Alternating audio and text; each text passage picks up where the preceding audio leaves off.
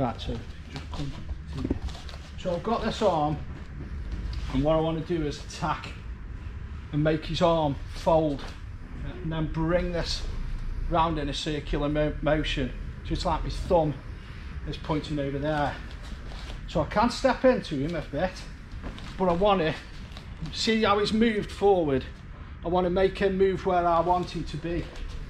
So once again, remember, attack here and make his arm fold. And then the circular motion. Head down. Keep your head down so he can't headbutt you. Grab him and hold him in tight, because if you don't, he can try and use this arm, try and wrestle free. So try and keep him in tight. Across the face.